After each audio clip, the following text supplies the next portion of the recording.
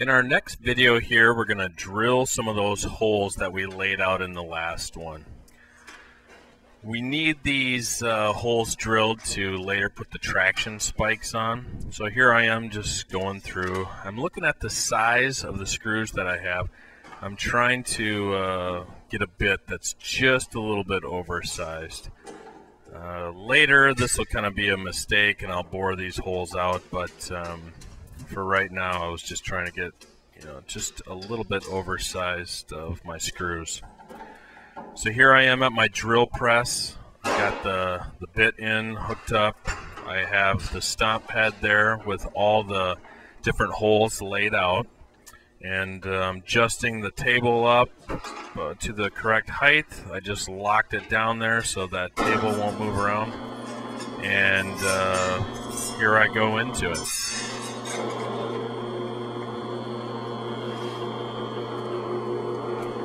One interesting thing with this aluminum, it's actually pretty thin, so as I was drilling, it would actually flex and bend that aluminum to a certain degree, which later we go back and I'll flatten this out a little bit later in this video. But here I am checking. You'll notice that that hole's not big enough initially, and it's kind of tight. I get it through, but I probably want to make a few changes to that.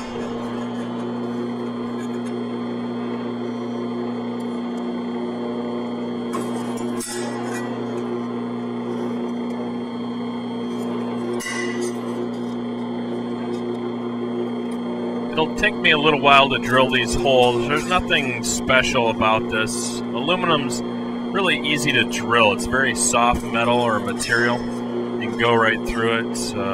These bits, I believe they're carbon drill bits, but again, nothing special.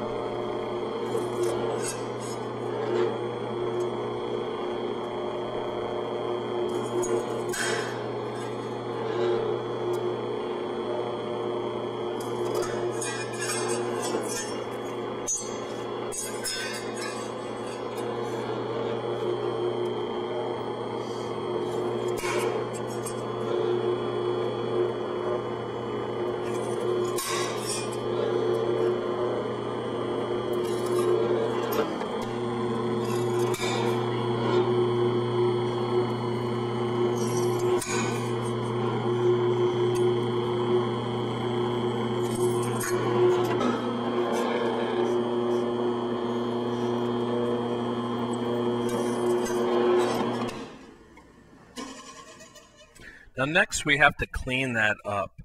Those holes that we drilled, really aluminum's pretty soft and it pushes out or extrudes out the back, and we're going to need to clean that up. So I have a deburring tool. This is a pretty common tool if you're a machinist in any way, shape, or form. You take off a lot of machined edges with this. Whatever, they're $10. You can get them about anywhere, but you can clean out holes, edges of machined parts. It just cuts that little lip off, makes it a little bit safer to handle. I'm using it so I don't have to re-grind mainly. That's mainly it. To grind all that the aluminum that's sticking up there.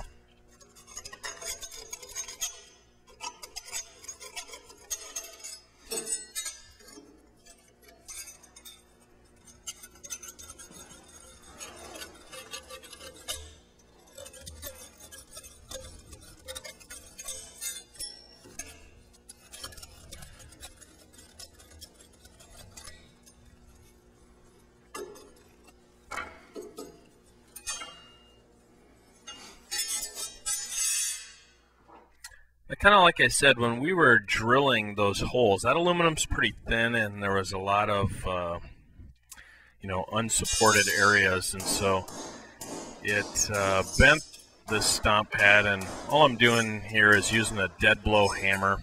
I'm hammering it flat, and really you're going for the different bend points. You'll see, kind of going forward, I tap on it a little bit. And that's really to see how much it's sticking up or where it's actually bent. Just solid, flat hammer blows will straighten that out for you. I do kind of a quick sand, and that's about it.